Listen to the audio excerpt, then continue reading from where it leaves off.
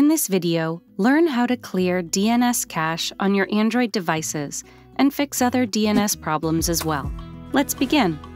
If you are a regular Chrome user, you can flush the DNS cache on Android. Here's how to do it. Open Chrome on your Android and type the following path. Then hit Enter.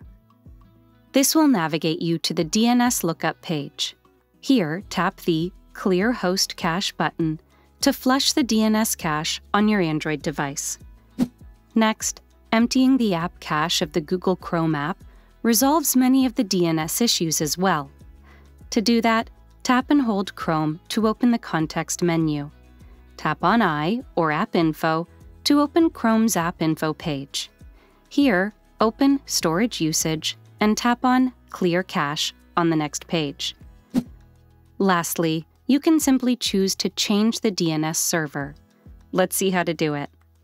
Open Settings on your Android and head over to Connections. Here you will find the Private DNS option. Next, choose Designated Private DNS and tap on Modify. Here, enter the DNS server of your choice. We have entered Cloudflare's DNS hostname, which is 1.1.1.cloudflare-dns.com. You can use other DNS, such as Google, as well. We surely hope this video helps you in clearing the DNS cache and fixing DNS problems on your Android. Learned this nifty trick? Why not elevate your other tech skills? Subscribe to Guiding Tech and delve into one of our specially curated videos just for you.